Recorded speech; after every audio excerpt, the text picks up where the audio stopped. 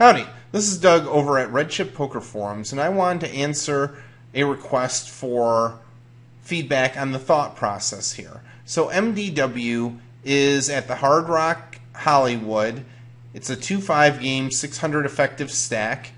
One of the main characters in this is the Spaniard Fish, and he has dropped about 1,500 into the game already and has been looking up people very light with ace and king on almost any board.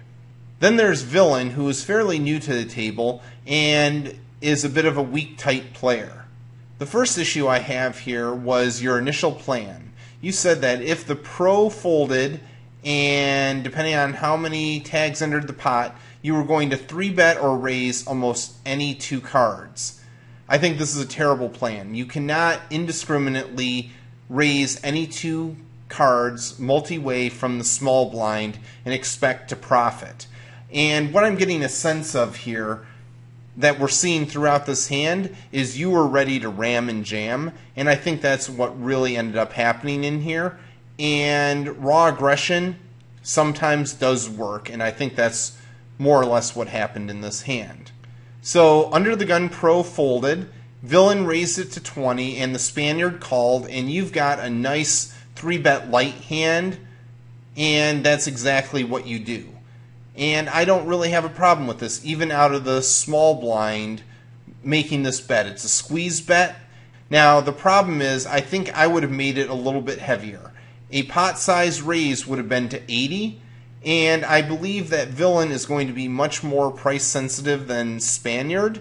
So by making it a little bit heavier, you're more likely to be isolated with the player that you want to be isolated with. The next issue I have here is my plan was to fire off a bet on the flop on almost all boards. Okay, you can overpair aces on pretty much any board, so I'm not too concerned about that, but do realize you are out of position multi-way with one of the players being a calling station. I think I'm going to tend towards value hands at this point. You made your valiant attempt with a 3-bet light. It didn't work as planned, but in and of itself it was probably a reasonably profitable move just as is. But you don't want to get into a situation where you're going to indiscriminately fire out here into a calling station. Then one of the other things that concerned me was that you would check on a flush draw board. The flush draw board is exactly the kind of board that you should be betting and barreling with because you have so much equity with that nut flush draw that you can afford to do that. Now, the board that actually came out, you have some equity in the form of a gutter ball, but it's not a super great flop. You seem to think it was much better than it was. The next part of this thought process was, after you fired out on this board, you said, if Villain just calls, I am discounting all pairs. Why?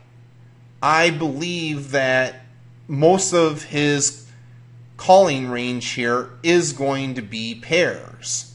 If he was set mining, which seemed very reasonable there, he could have 5s through whatever he's willing to call with.